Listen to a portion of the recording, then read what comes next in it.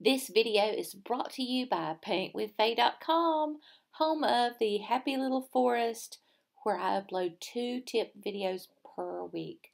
Come and join us. Hi everybody, today let's talk about twigs and sticks and things like that. Things that are made with the liner brush. I'll kind of hold it up against there. So check out the long hairs. This is the number 2 script liner. And I've had so many people through the years say, I just wish it was shorter. Well, in this video, I hope to help you come to appreciate the length here and understand the advantages to having a liner brush with that long of bristles, hairs, whatever you want to call them. All right, I'm going to turn my camera toward the canvas and paint a few twigs and sticks with you. Let's go. Okay, here we go. So I have a canvas here. I've actually stripped this canvas before. If you look really hard, you might see the silhouette of a mountain under there. And I just strip it with some paint thinner that I scrub into it with an old brush. And after that's dried, I went in with some liquid white and some like a Prussian bluish. And there I had a happy little accident. But what I want to explain here is this canvas is already wet, and if you practice these, and I strongly suggest that you do, always make sure your canvas is already wet with a thin coat of liquid clear, liquid white, that kind of thing, whatever your liquid is. And it does need to be a super thin coat, and in my library I do have videos about the proper application of these, so if you have any question about that, make sure you check that, because not only does it affect your clouds, your mountains, other trees, but it'll affect your sticks too, okay? All right, so what I was going to do, I've got my little number 3 fan, and I'm just going to pull that and flip it and pull it. This is some Van Dyke Brown. And I'm going to come in and make a tree trunk right about here. So I want you to see first, this is how I make a tree trunk. And I'm just going to come to about right here because my side view doesn't pick up every bit of that. I'll come up a little higher maybe, and then I push down a little bit. And the tree trunk is not my main focus, so I'm not trying to do that perfectly, okay? I have a tiny little thing here. I'm just going to turn that into a limb, okay? So, as I said before, I'm going to talk to you about the liner brush and hopefully help you love your liner brush. Now what I put here is I put some Van Dyke Brown and I put some dark sienna. This is white, but accidentally I didn't wipe off my knife when I scooped it and put it down. So a happy little accident there. I have some color mixed in with my white, and then here's the yellow ochre, okay? The reason I threw some yellow ochre in there is that can make a really pretty color. And one day I want to do a video that talks about trees, tree trunks, the colors, and also after this, if you haven't already, really notice the colors of twigs and such. They're not always brown. We tend to think of them being brown, but sometimes we just need them to be a contrasting color from what we're putting it on. So this is some paint thinner, okay? I'll just kind of tilt that, and this cup I wipe it out every now and then, so it's not the cleanest looking cup ever. But this is odorless paint thinner, and I'm putting my brush down in that odorless paint thinner, and I'm going to show you how I put some of this paint thinner on my palette like this.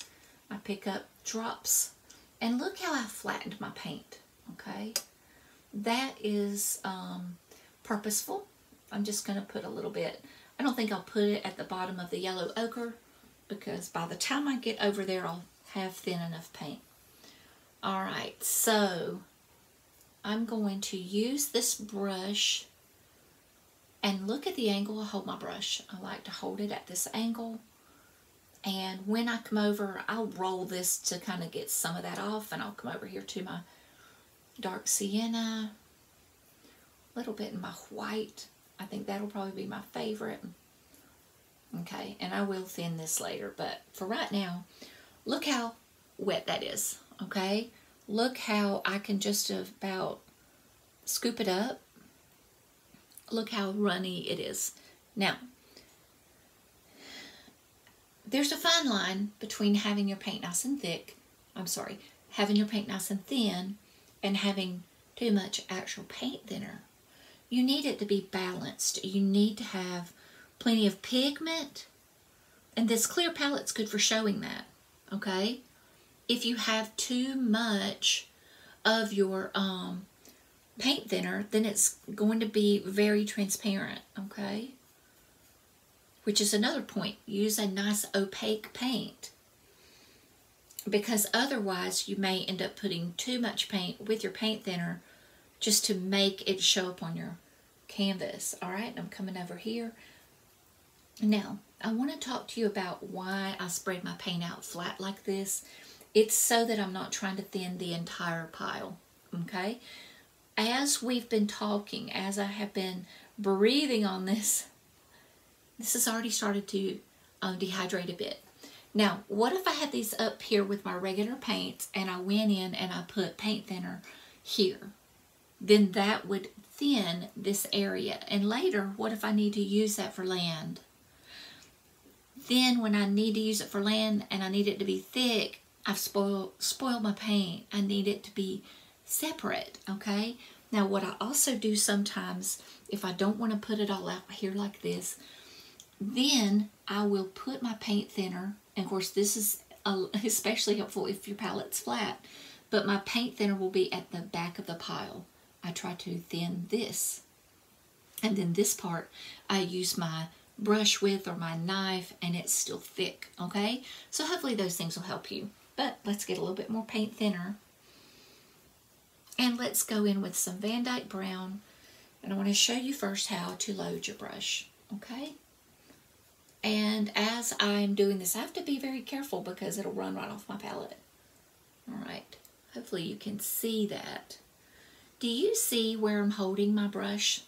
I hold it like this. I'm not so much like a pencil. A pencil, I think that would give you too much pressure. So you want to hold like this, and you go in and you just roll. Look how far back I'm holding my brush. You'll see that when I get up there. But I'm going in after I've got the right consistency, and I like how I can kind of pile that up, you know. Does that help? I don't know. All right. But it sort of piles up. There's plenty of thinner there, but it's also the paint there's enough pigment there. All right. So I'm gonna roll, roll, roll. Rolling it helps to groom all those bristles together, but also really like load it up, okay? Now, when I go up here to my canvas, I'm going to hold my brush like this and touch in the body of it and then come out this way and then wiggle out. Look how far I can go with it.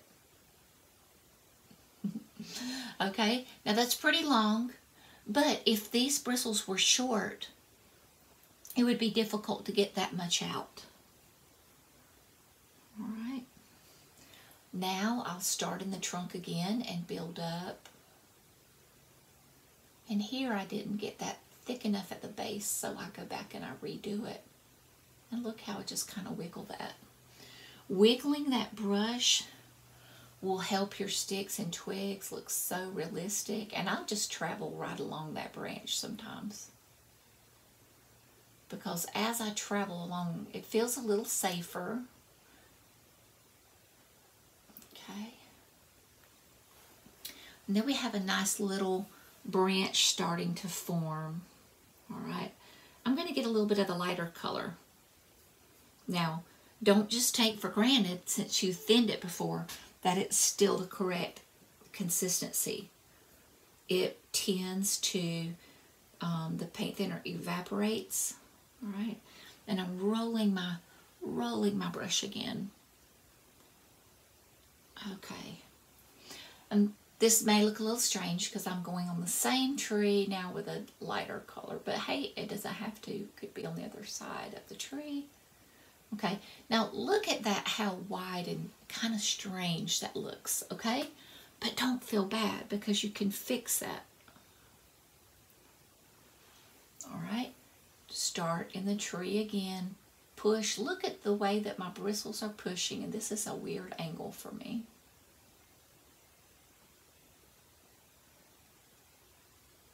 Okay. Okay. So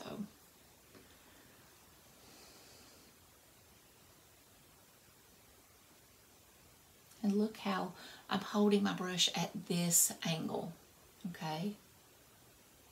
Always where the paint can flow off. Not this way. The paint's just going to flow into your metal ferrule that way.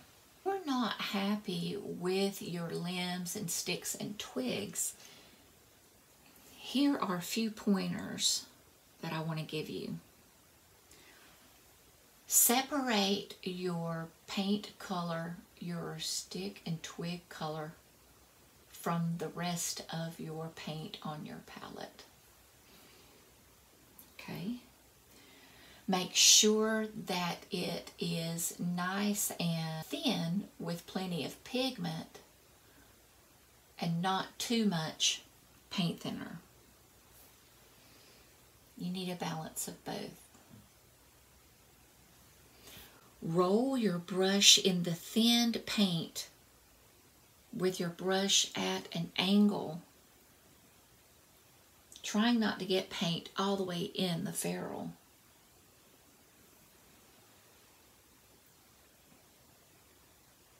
Travel up the tree trunk and then venture out, painting with the tip of the brush, rarely ever pushing your brush down. I start within the tree trunk so that I am not starting out in midair. Yes, you can start in midair and you can make a nice limb, but it is difficult when you're first learning how to do this. It's a lot safer to start this way. I pushed on that, but like I say, I am at an odd angle, trying to make it to where my side camera can see that, okay? Check your paint consistency from time to time to be sure that you have a good consistency.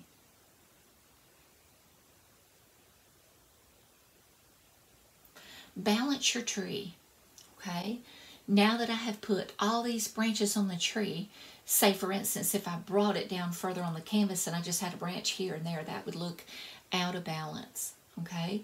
So always, if you have several branches on one side, consider that you need several branches on the other side.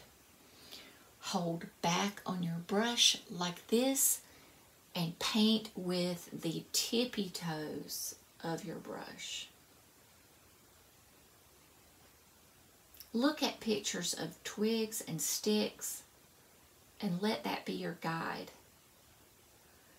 It's really easy to accidentally make your trees and sticks and twigs look like deer antlers.